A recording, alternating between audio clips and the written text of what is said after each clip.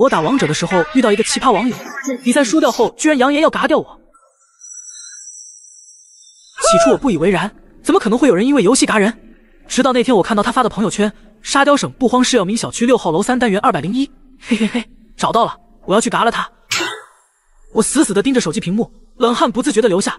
他怎么知道我住在哪里？事情是这样的，几天前的一局王者排位中，我的队伍大逆风输掉了比赛，突然界面弹出好友申请，我通过后，他竟然上来就把我的祖上都问候了一遍，我顿时也来气了，各种嘲讽他，跟他进行了长达20分钟的骂战，越骂越激烈，还加了微信好友转移战场。后面比较忙，6天没怎么看手机，直到今天打开朋友圈，这个人的确把我吓到了。我朋友圈没有发表过任何说，他是怎么如此精准的找到我的？他16号之前的朋友圈都很正常，但从16号那天开始，每天凌晨1点都会准时更新，而现在的时间是23号0点57分，我的毛孔都要竖起来了，惶恐不安的等待着。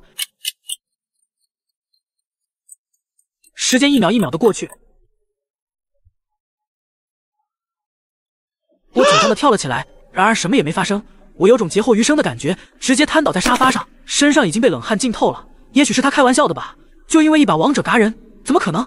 我起身准备去洗漱睡觉，门突然被大声的敲响了，我心有余悸的站起来，敲门声还在继续着。我走到门前的猫眼，小心翼翼的向外看，门外是住在我对门的老奶奶。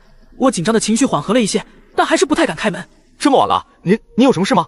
小伙子，你家有锥子吗？十字花的那种。我家书柜有些地方的螺丝松动了，怪危险的，老头子急着要用。您等着，我去给您拿。听他的话好像没有什么异样，我便打开门让他进了屋。正好之前装电脑买过一整套螺丝刀，我一块拿来让老奶奶挑选型号。谢谢你啊，小伙子，我自己酿了点葡萄酒，明天拿点给你尝尝，纯得很呢。老奶奶选了最长的那把，朝我道谢后转身离开，一切都很正常。我自问是不是因为一条莫名其妙的恐吓，就有些疑神疑鬼了，总觉得老奶奶拿着改锥的样子像攥着一把匕首。